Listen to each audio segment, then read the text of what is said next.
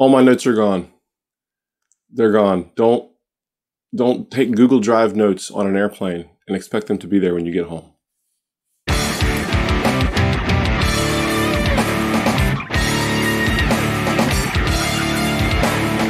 So yeah, 20 years since I uploaded the very first MP3 of a Metroid Metal song to the internet. I've told the history of this project to people, and it's been on podcasts and stuff, but I've never taken the time to really think through the whole thing.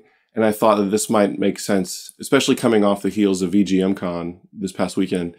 It would just be fun to kind of look back and explain sort of the story about the project, riding the waves of technology from the beginnings to now, how I somehow went from this to this over the course of 20 years. So yeah, maybe you guys will find this somewhat interesting. It's fun for me. I'm sort of doing this for me. It feels like a milestone to me, and I'm proud of it. And I just want to kind of share maybe some details and things that you guys may not know about this Metroid Metal project that was named that way because alliteration just made sense at the time. So leading up to 2003, I'd been in several bands and done a lot of recording on my own. I started with a Tascam 424 4-track, which I got, I think, when I was 14 or 15 years old. Loved the machine and eventually upgraded to the 8-track version of that. And that is what all the early MM stuff was recorded on. It was destructive. It was bouncing tracks back and forth. It was tape getting eaten. It was coming up with pretty thorough ideas and putting them to tape all at one time because there was no cut and paste. It just wasn't an option.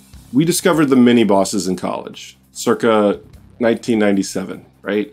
Dial up in the dorms and hearing bands play the music that we remembered from when we were kids. Everyone is familiar with that concept now, but at the time, paying homage to it with your own instrument wasn't really a consideration. But then all of a sudden, all these things kept popping up, like finding forums, and then was a huge fan of Vomitron, The Advantage, of course the mini bosses, Neskimos, all these acts doing what sounded like a dream. Not just because they were re-recording music that they're familiar with, that we're also familiar with, but they're doing it in bands. I think for me, it was hard enough to find musicians that you could jive with. And beyond that, finding musicians that you really jive with, but that also love video games, enough to maybe want to cover them. I just assumed that that would never have been an option at the time.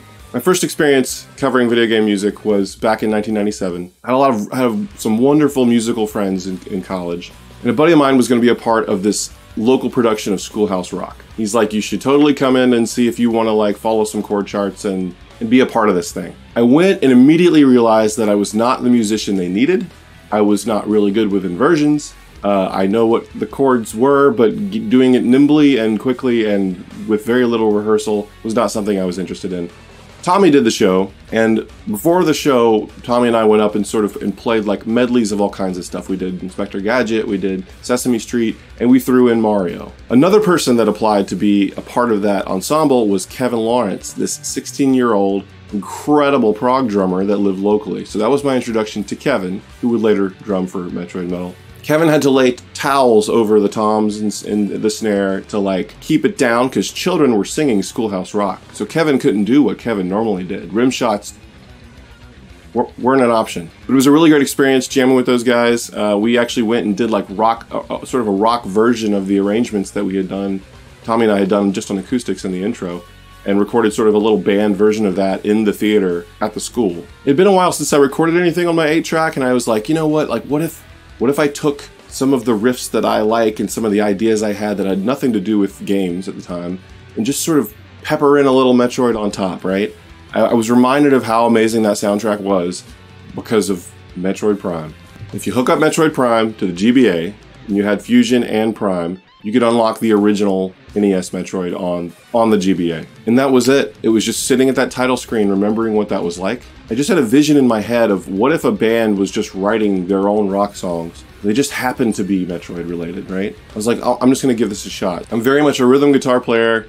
I'm all about the drum beats first before putting other things down. So I got out the 8-track, I got out my New Balance shoe, which held my SM57 in the perfect angle to record my PV Delta Blues at what I consider to be the sweet spot. Bought some new high bias tapes and decided to like give this idea a shot. So I wrote the backbone first and then just sort of layered the Metroid stuff on top.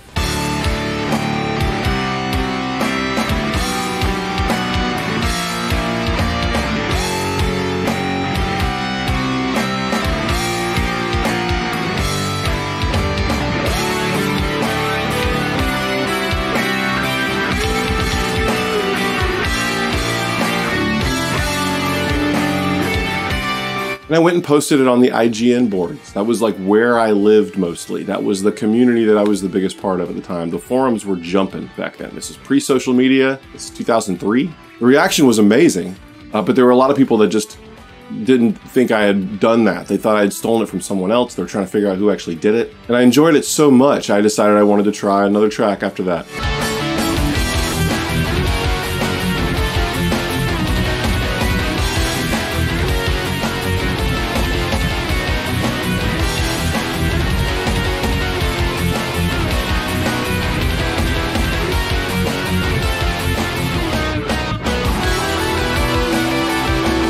That's when things started getting really weird. That's when things started leaving Metroid. It became a little more of like a songwriting experiment. Well, the game was still there, but I was more concentrating on what kind of riff ideas I could shoehorn in there to make it work. And then I did a third song. I couldn't stop at this point. Big Meshuggah fan, had to pay homage with something.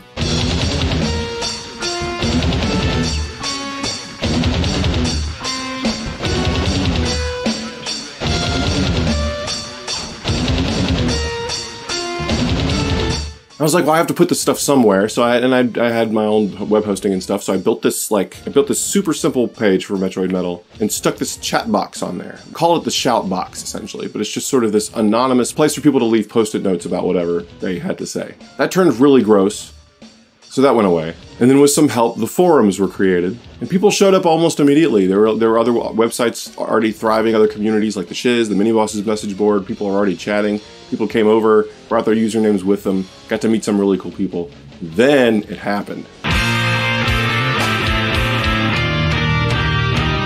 It's hard for people to understand who weren't on the internet at the time how important these individual communities were because there was no social media.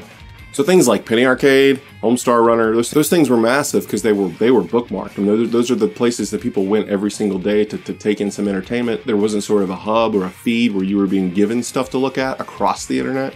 Anyway, Jerry just decided to tag Metroid Metal at the very bottom of one of his posts, and the forums blew up. At the time and for many years to follow, it was the most concurrent users in one day that Metroid Metal ever had. It was a huge influx of users. That's when conversations started that didn't even have anything to do with the project. The forum just sort of became a community at that point.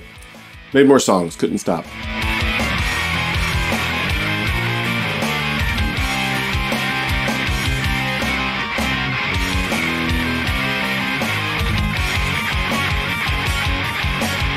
Bandwidth was getting a little expensive.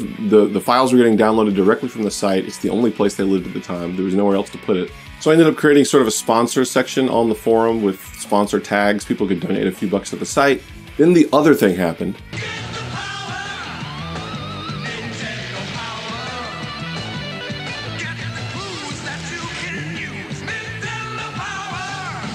Nintendo Power did a page on Metroid Metal. More users came in, more songs got created. Things got a little complicated because I wanted to do more than what my 8-track would allow, but again, destructive editing. Fast forward and the NES soundtrack is done. And I'm like, I guess am I done?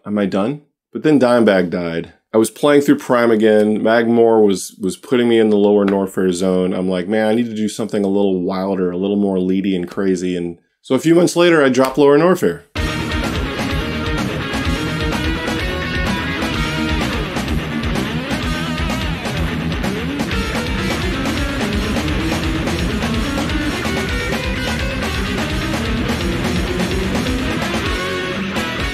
We're in Super Metroid territory at this point. And Viridia is so good. How could you not? How could you not? One night at my house, my buddy Dan Taylor, who was in a band called Milkface in college while I was in a band called Mini Void as well. Dan shows up at my house with Tommy. Tommy, the guy I was played the Mario music with back in college. They show up at my house and they're like, come to band practice. Come with us right now. We're going to go jam. You have to come with us. I'm like, I need to shower. They're like, no, you don't. Let's go. It's rock and roll. I joined up with Blue Dot. We had a little stint as Blue Dot. Had a good time. Ended up on Cable Access, which was a lot of fun. That's on YouTube. Look that up.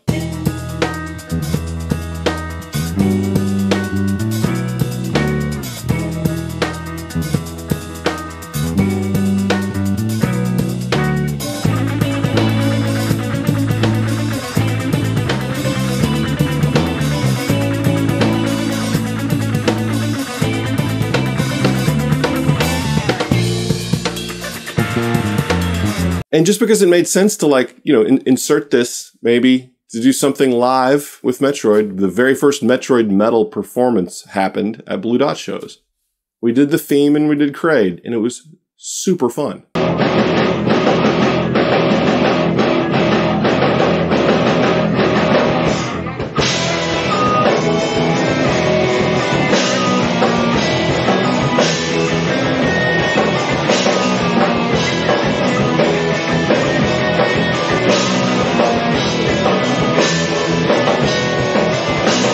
Kevin from Schoolhouse Rock was in there as well. We were all good buddies in addition to having different styles that actually meshed really well together. And I had much bigger jeans then than I do now. Like, Meridia is so much more there's more going on. I'm like, man, I should get a guest. I should get someone to play along with.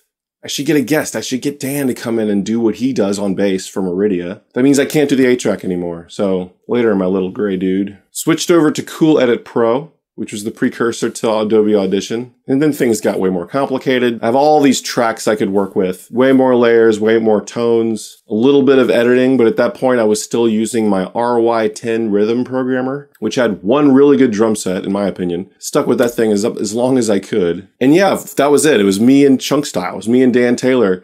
It was me doing everything and pulling Dan's tracks in. What he did for Meridia was so amazing. And it was at that point, for the first time, I realized that I would never, ever guess what I'd get back from Chunk. It's never what I expected, but it's always what I wanted. So that never stopped. That kept going. At that point, I'm just so excited. New tech, more options. And then I hit the wall with the drum machine. The boss music in Super Metroid is so great, but the loops are so short. So we decided to do a boss medley, do a 7-minute sort of epic acknowledgement of all the big fights in that game. And that's it.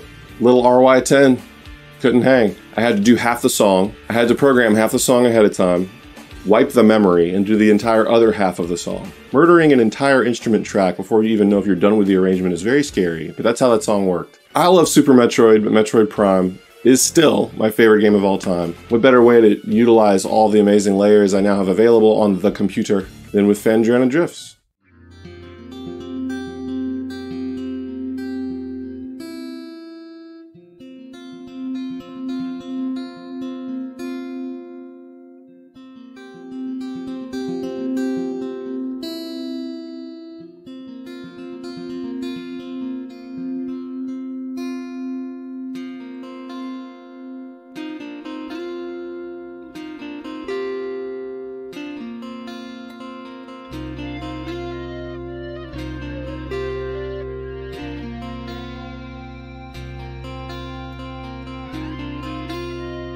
Oh yes, but the title screen's amazing for Prime, right? Gotta do that. We were in a pretty good rhythm. We were doing like a song every few months or something like that. And then I got hit up by Robert Koo, who sort of runs Penny Arcade Expo. And he's like, hey, we got bands, man. We need music. You should come and play Metroid Metal. You bring the group and play a show at PAX. One of the coolest opportunities ever, but at the time, now every other act, if not more, they're running a Backbone on a laptop. But at the time, like, that was not as common.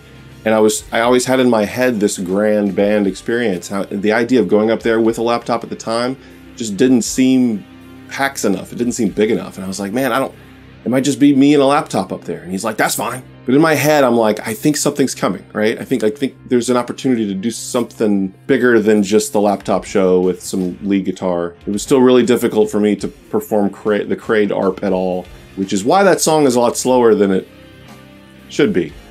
I had to make it groove because I wouldn't have been able to pull that off otherwise. So fast forward a little bit, and Chunk and I decided to take a trek to MagFest. ARM Canon Temp Sound Solutions. When I learned that TSS contains members that do not live near each other at all, and that's what they can sound like, and all these people are into video game music, and they're covering stuff I've never even heard of, and we were so galvanized. We took that 8-hour drive home to plan what we could probably do for a full act. Kevin Lawrence, absolutely on board from the get-go. And we were trying to figure out who else we need to play. I was such a big fan of Danimals playing. I knew that there's no way he'd be interested in doing this kind of thing, right? It's a huge undertaking to learn like a set of music just for a show. But we approached him anyway. And Kirby from TSS, Kirby's the one that called my ass out for playing Kraid wrong. The rhythm guitar in the chorus is wrong. 8 Years My Junior is just calling me out, and it was the most amazing thing. I'm like, well, we gotta get Kirby in here to show us how to do this right. They all said yes. I had to go back and sort of make YouTube's around at this point.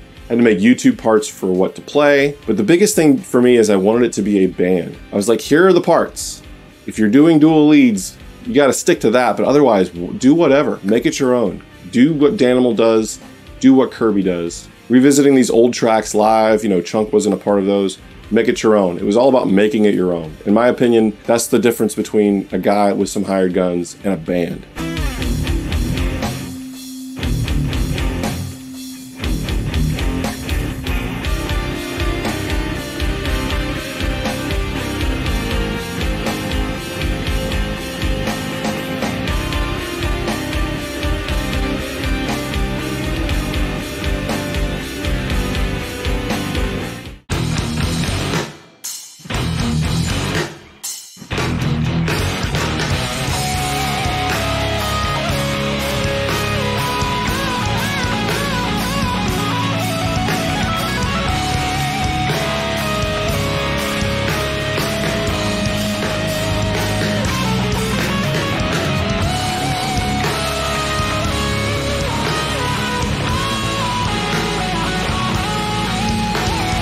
So we applied to MagFest and we got it. You got to understand that back then, you know, there were people applying to Mag, but it wasn't this sort of pile of people that you could pick from. It was a bit easier to get a gig if you had a group that could pull it off. MagFest was sort of a fan con with 4 bands a night, 5 bands a night. It was the night shows. It was 2 nights of bands. And we did it. We booked it and we played our very first show.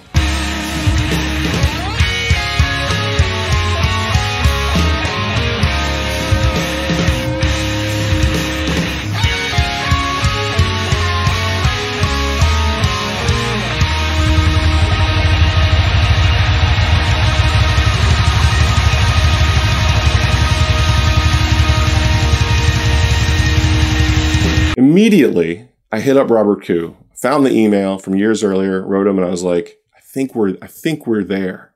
What do you think? Took no time. He's like, let's do this. Let's make this happen. We're going to PAX.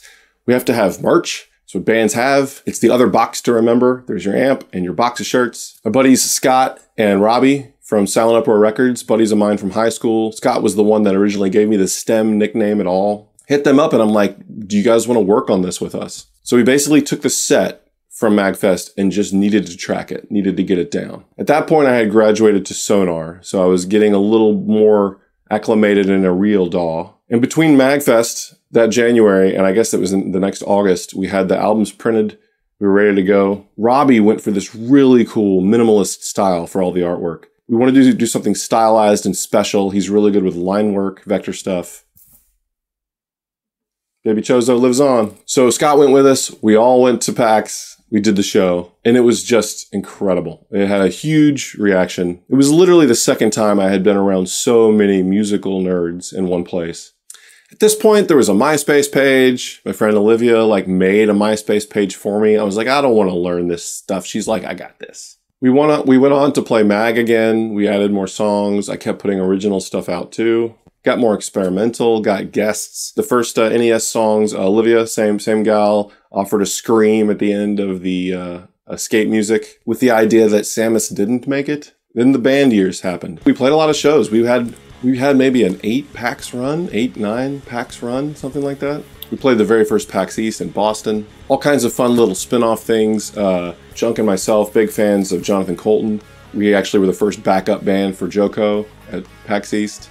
At this point, it's no holds barred with the VGM stuff. I finally started to dive into other ideas, things that I always wanted to do but could never really pull it off until I learned how to handle learning those parts by ear, dealing with the software. I did my Marble Madness album. I did my Tron album, my favorite movie soundtrack of all time. Shared some emails with Wendy Carlos about the project, licensed it from Disney, that old mess, pre-sound drop nightmare. And so the new Metroid metal songs just sort of tapered off because of other things. I started taking advantage of the communities that were fostering the strangest game cover ideas you could cook up. Moved to California in 2014. My wonderful wife encouraged me to go full-time audio. If it wasn't for her, I wouldn't be doing the things I'm doing now for a living. Now it's some sort of weird balance between the pro work, the stuff that I'm doing for other people, and the stuff I continue to try to do for myself. The band has hit this sort of window that I feel like the mini bosses are, where it's like we're not seeking shows, but we get to play the occasional one, and somehow the band is still into doing this. I hope that one of the reasons that, you know, Danimal and Kirby and Chunk and Kevin are all into this too is it is just fun to play music together. And I'm hoping that the make it your own method of putting the band together, letting people do what it is they do best, even though it's not something you might expect, if you have the right musicians with you, it should work. So that's where we are now. The members of the band have the other stuff they do. We play when we can. We just played MagFest in January, and it was just such a lovely reunion. I think it's probably my favorite show we've ever played.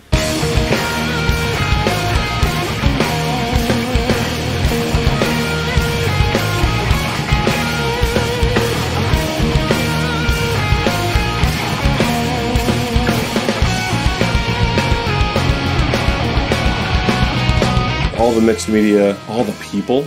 Just came back from VGMCon, and I knew I was going to be making this video when I got back, thinking about how things have changed, going from that noisy 8-track, you know, in the bedroom, to now seeing a jam space filled with iPads so people can follow along, going from only a few bands existing in the scene to an entire convention devoted to the musicians that do this kind of thing. We've come a very long way. I have so many ideas for new things. I have some Metroid related ideas. I have a lot of non-Metroid related ideas. You know, we're sort of out of time. We have no more time in the day. There's no finding time. There's just making time. Doing music professionally now means that the last thing I kind of want to do at the end of the day is be in front of the machine. But I just have so many ideas. I was telling people this weekend that the riff vault is full. So we'll see what's next. I know the Metroid Metal band has a future. Don't know what it is. But that whole project for me, it's all about fun. It's been about fun and trolling. If I've made someone angry because I eviscerated a Metroid song and rebuilt it into something mechanical and weird and different, that's a success. Metroid Metal is the longest project I have ever been a part of and will likely ever be a part of. Everything in my life now I can point to Metroid. What I do in my spare time, the things I enjoy, my career, my wife, my friend group, I can point it all back to that fanged jellyfish. New Metroid Metal stuff? Sure. Likely. Don't know when and what form. Not today. We made socks for MagFest. They disappeared in 10 seconds, thanks to Danimal's chant. But we did make more, and they're available now. Why would you want a new album of Metroid music when you can wear us on your feet to your business meetings? I don't know how long this batch will last. I don't know if we're gonna get another batch. I have no idea. But if you want some socks, you know you want some socks. At the very first Metroid Metal show, Danimal said something that just like shut me right up. He said, here's to playing with people that inspire you. And that is all I've been able to do for the last 20 years is just be surrounded by like-minded people that are into the same things as you are. Encourage you to be a better musician, encourage you to keep up, maybe practice on occasion, maybe not. So I feel that very much. So that's it. Maybe you guys learned a little something in this rant, but I just want to take this moment and share my appreciation for the ears and the words. With the way things are now, I think a lot of people sort of seek validation as a way to justify making something else. But I'm happy to say that my headspace around making video game arrangements is still the same as it was back then. It's about making music for me, right? I didn't make Marble Madness because there was Marble Madness stuff happening. It's just something I had to knock off the list. And there's a lot of stuff to knock off the list. So if you're a musician and you're having fun doing something like this, keep going, keep it fun. By all means, troll people musically if you can. Final shout out is to the Metroid Metal community. We've sort of ended up in Discord now. People that were... Social media has sort of caused all forums to scatter. That's just how it is. Now that people can live in their own social media hub, the regularly visiting the same places doesn't happen as much as it did back 20 years ago. There's a big handful of the Metroid Metal boardites that are still chatting. People have gotten married, people have gotten divorced, people have had kids, people have changed careers. We've all sort of grown up together, and so I want to give a shout out to that posse. Thank you guys for watching, and maybe I'll upload another YouTube video this year. Maybe not. Peace.